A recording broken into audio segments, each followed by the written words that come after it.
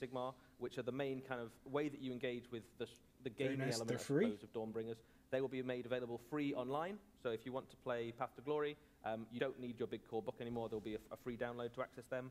And there will also be brand new fiction for Warhammer Age of Sigmar. So if you want to kind of read some stories and follow along what's going on in the narrative, you absolutely can. So this is a really big narrative moment, I suppose, for the Mortal Realms and for Age of Sigmar. So we're going to give you loads of ways, whether you want to enjoy it through gaming or you want to kind of enjoy the lore, basically. No, something's wrong with my model. And just to say, the rules for those boxes are in this book.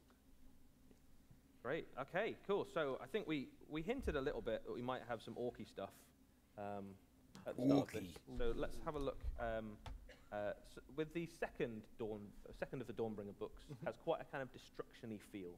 There's some quite cool stuff coming along with that book. Let's have a look at what might be my favourite model of the year so far.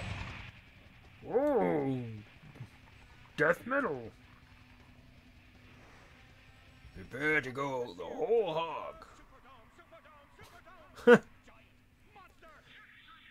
Oh no! Oh, he's on a giant.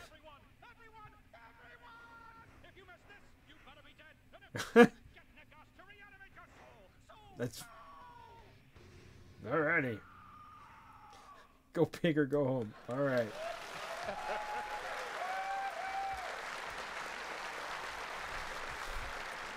I think they like it. I think it's fair to say the video team had some fun making that video.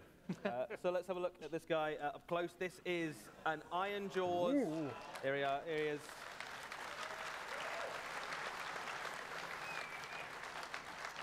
This is an Iron Jaws Maw Grunta. It's for those people who were looking at their Iron Jaws army and they were like, it's pretty unsubtle, but it's just not unsubtle enough for me. I want something even brutaler, even less, finesse. I want a massive, massive pig to charge into the middle of the enemy army and send them flying. And here it is. He's got little sidecars as well. He's got some little sidecars, yeah. So it's a huge monster. You don't really get a sense of the scale of it from this shot necessarily, because Iron Jaws themselves are quite big, and that's like a big boss on the back of it. So we've got a picture of it next to the current Gore Grunta, which is already quite big. So this is, it's a big monster. This is bigger than a Stegodon. It's kind of like, it's a big old base. Anything you want to tell us about a Maw Grunta, Alex? Honestly, I'm not sure. It's a giant swine. I can't imagine being hit by one of these. Yeah.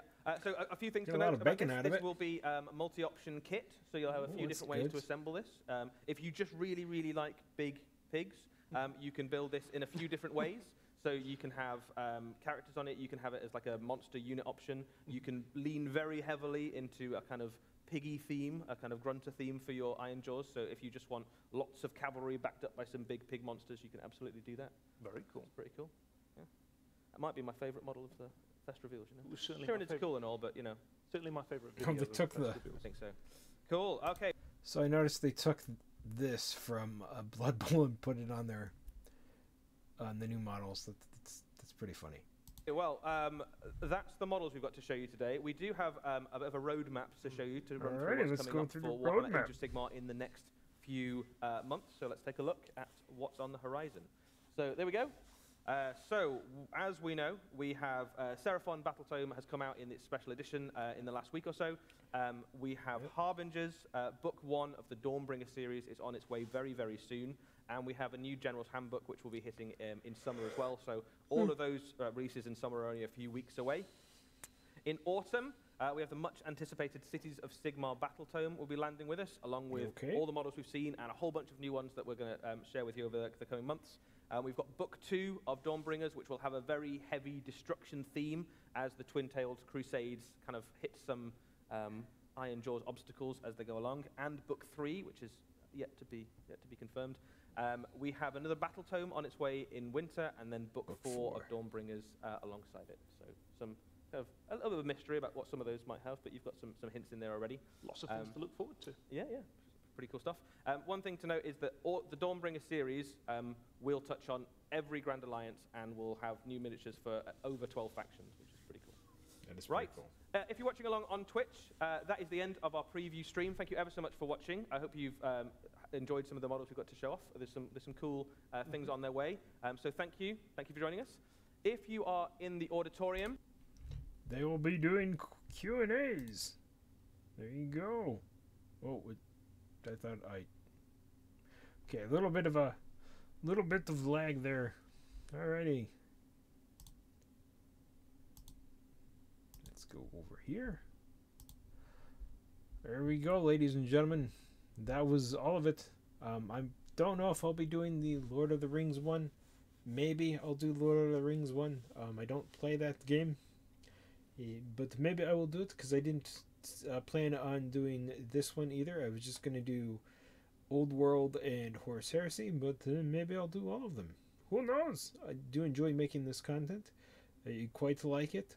We will see how the copyright claims go when I upload these to YouTube. I'll probably still get struck with them. I probably weren't fast enough on some of them, and who knows? Who knows? But I quite like them. Like doing this. I don't like getting copyright ID claimed. I quite like doing this. I'm having loads of fun doing this. This is content that I originally wanted to do, but was not confident enough to do in the beginning, so I just stuck to gameplay. I'm quite enjoying everything. So, my name is Dreadbread. This has been the Warhammer Fest reveals. I was going to say re-previews, but that's not right. Thank you for stopping by. Thank you for all the views and the support on my YouTube channel. I really do appreciate it. For those of you who are new, I am a variety streamer, so I will be playing other games and things and so forth. I might be playing some spooky games pretty soon. I don't do very good with spooky games, so you'll get to see me wig out and cuss and sweat very hard. So that's something fun to look forward to, right?